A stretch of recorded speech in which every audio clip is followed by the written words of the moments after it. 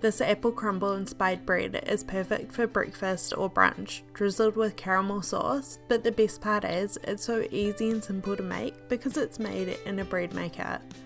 Welcome to Recipes by Karina, where I share with you how to make classic and simply delicious recipes. Make sure to subscribe for a new video each week. Thank you to Panasonic for sponsoring this video. I'm using their new hard crust bread maker, which produces the most delicious bakery quality bread so easily at home, a must for gourmet cooks and entertainers.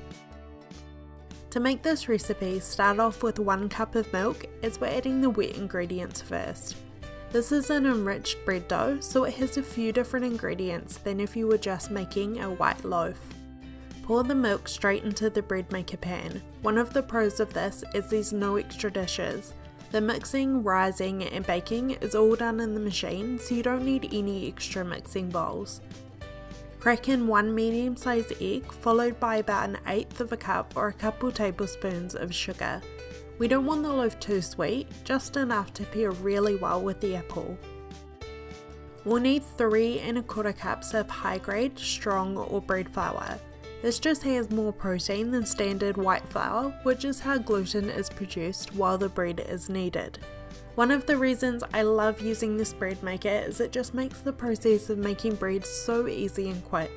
Add all of the ingredients to the bread maker, choose one of the 18 automatic settings including gluten-free and press start.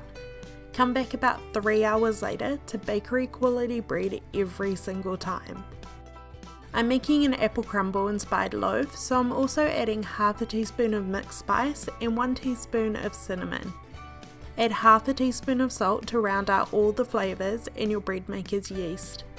Place the bread pan into the bread maker, select your setting with the buttons and press start.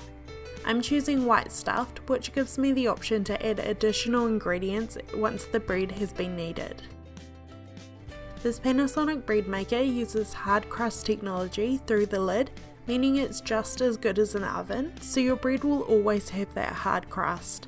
It's part of their 30-year heritage, so you know it's durable and reliable. When the bread maker beeps, add the butter and chopped apples and press start to continue. It's important to add the butter in the second stage as it can inhibit yeast activating at the start. For the full apple crumble flavour, when the bread maker switches over to bake, I'm sprinkling over some crumble made of flour, sugar, rolled oats and butter. Close the lid and leave to bake. Remove your bread from the pan and leave to cool completely. Drizzle over some caramel sauce and enjoy. Let me know if you'll be making this recipe. I had a lot of fun creating it. Thank you for watching and I will see you on my next video.